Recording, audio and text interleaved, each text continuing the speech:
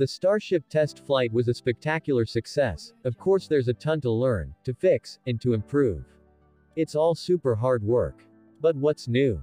Progress is hard. Big rockets emit tremendous amounts of energy, and none more than SpaceX's Starship, the most powerful rocket in the world.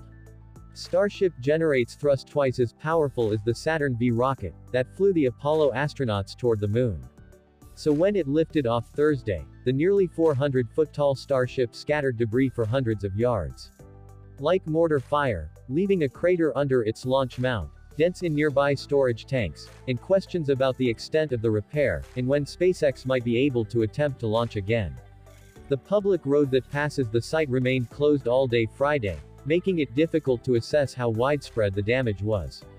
Photographers needing to retrieve their remote equipment were told they would not be allowed to do so until Saturday afternoon, at the earliest. The delay suggested damage had been greater than expected. Videos shared on social media showed a piece of debris slamming into a van several hundred feet away from the launch site, as cameras toppled nearby. They also showed shrapnel striking the nearby beach and pummeling the shoreline, making it seem like a war zone. Splashes from debris plummeting into wetlands can be seen on multiple sides of the launch pad for 10 or more seconds after the launch. The cloud of dust thrown up by the rocket wafted into communities miles away. Knowing the rocket and its 33 powerful first-stage engines would wreak havoc on the area, especially if it exploded on the pad. The Federal Aviation Administration and local officials enforced a wide safety zone, forcing people to stay miles away. Boats were banned from certain parts of the Gulf of Mexico, and the skies were cleared of air traffic, as is standard for rocket launches. As a result, the FAA said that no one was hurt and no public property was damaged.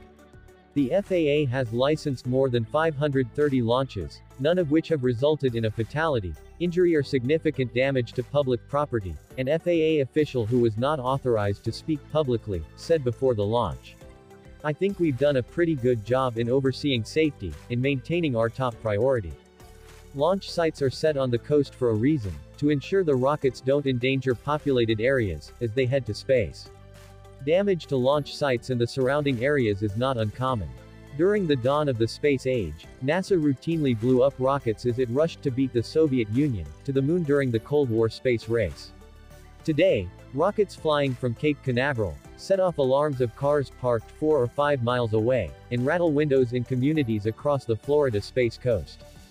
And late last year when NASA launched its massive Space Launch System, which at the time was the most powerful rocket to fly, it scorched its launch pad and blew the doors off the elevator in its mobile launch tower. It just goes to show that the environment is not the friendliest when you have the world's most powerful rocket lifting off, Mike Serafin, a senior NASA official, said at the time. NASA officials said the repairs to SLS ground facilities were not so extensive that they would further delay the rocket's next launch. But that's not scheduled until late next year. Leading up to Thursday's launch, SpaceX founder and CEO Elon Musk said, "Success would be measured by a simple metric: just don't blow up the launch pad. It would probably take us several months to rebuild the launch pad if we melt it," he added.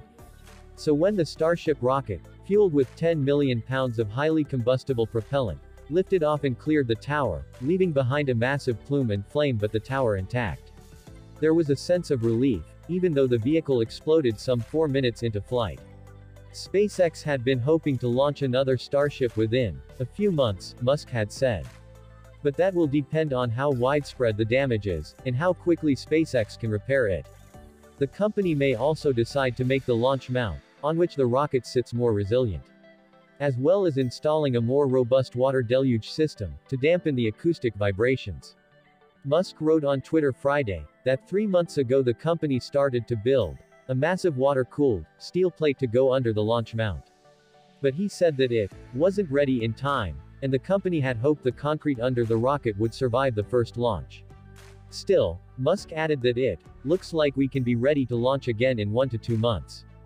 But even Musk has said he is often overly optimistic in his timeline predictions. The pad does not have a flame diverter, which is used to direct the rocket's fire and exhaust in a controlled manner. In 2020, Musk tweeted that the company was aspiring to have no flame diverter in Boca, but this could turn out to be a mistake. SpaceX has not commented publicly about the extent of the damage or when it might try to launch again. NASA hopes the company will attempt to launch soon. The space agency is depending on Starship to land astronauts on the surface of the moon as part of its Artemis program. That first landing is tentatively scheduled for 2025, though 2026 or later is perhaps more likely. But before it attempts a lunar landing, Starship must first get to orbit, prove it can fly reliably and safely, and achieve a host of other milestones. In an earlier testing campaign, the company blew up several Starship spacecraft prototypes, which flew to an altitude of about 6 miles, and then crash-landed before the company was able to finally land one successfully. After each explosion, the company quickly cleaned up the site and launched again. It even set up a hotline promoted by the county, for local residents to report debris. Some think the company will move quickly to launch Starship again. SpaceX moves fast when they see what needs to be fixed, Abhi Tripathi, a former SpaceX mission director, wrote on Twitter. Quote, I assume they will address the launch site findings, with the same importance they show to the Starship design issues.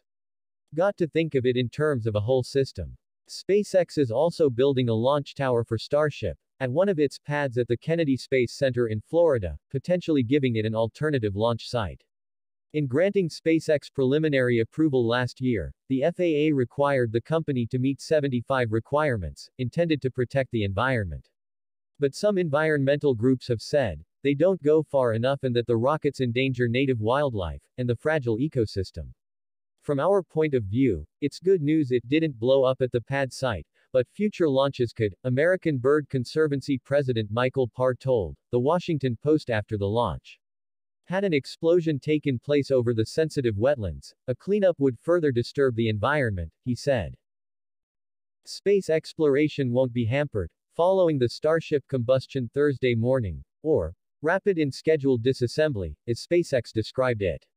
Elon Musk said, in a few months, the company will simply try again.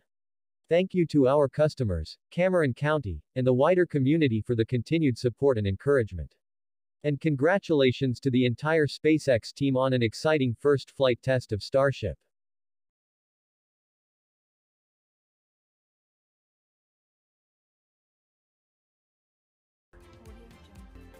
Thanks for watching this video, and it's a super interesting topic. If you like this, to make sure you can subscribe. If you have any crazy idea what we should cover in next video, please comment it below, and we will see if we can get the, and thanks again for watching and goodbye.